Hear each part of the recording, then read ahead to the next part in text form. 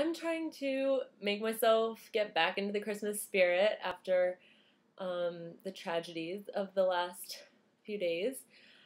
So one of the ways that I am doing this is to wrap my presents in a festive way and to make some Christmas decorations.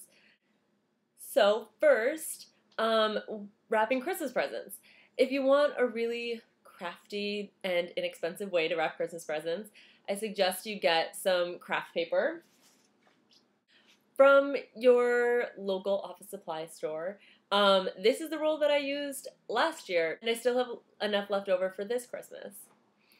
Last year, I took some scrap yarn to make bows. This year, I am using baker's twine, and I'm using crayons and colored pencils to wrap my presents.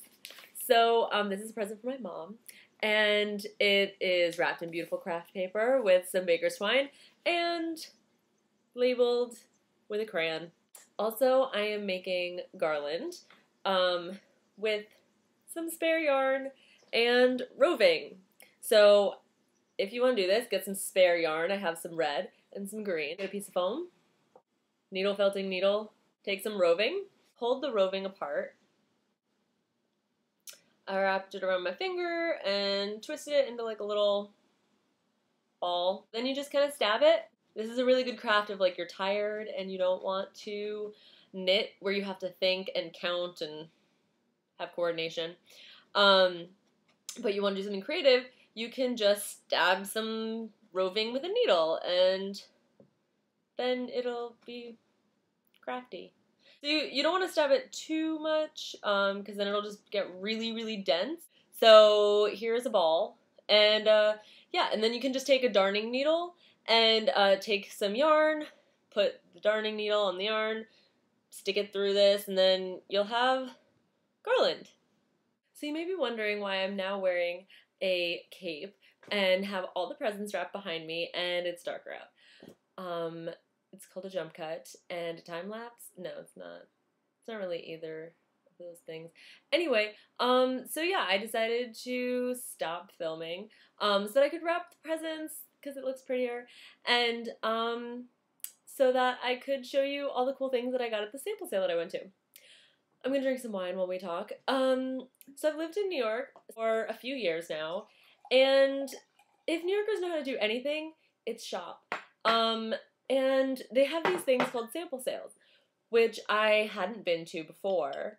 And so I finally went to my first one this week, and it was amazing. And by amazing, I mean very dangerous. Not like violence and like, you know, life dangerous, but dangerous because like I spent $200 before 9 o'clock in the morning.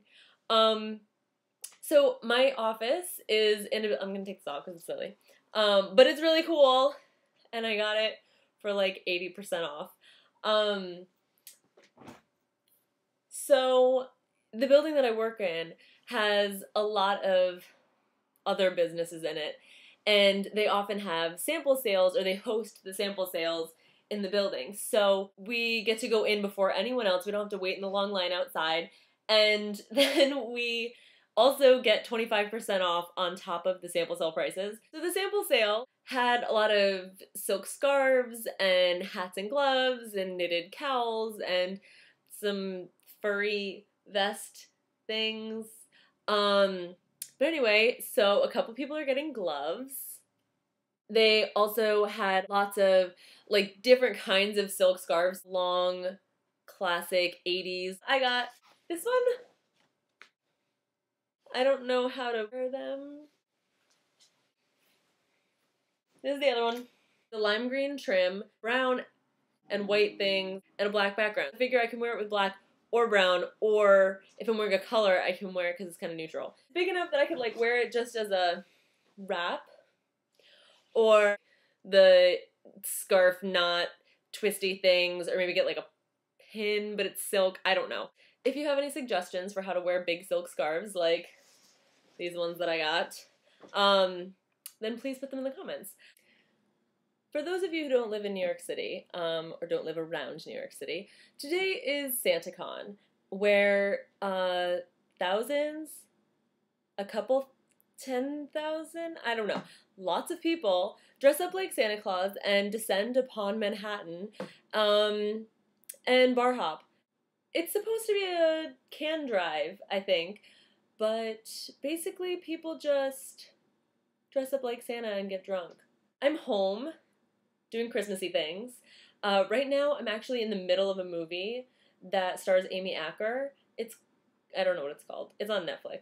But it stars Amy Acker, and if you don't know who Amy Acker is, you need to go watch some Angel, Dollhouse. She's in an episode of Supernatural. She's in an episode of Grimm. She's just super cute and really nice, and I really like her. So even though this Christmas movie is kind of making me stressed out, because it's about this, like, shallow girl who's trying to marry this guy because she got a letter from his daughter that she wrote to Santa, something, I don't know.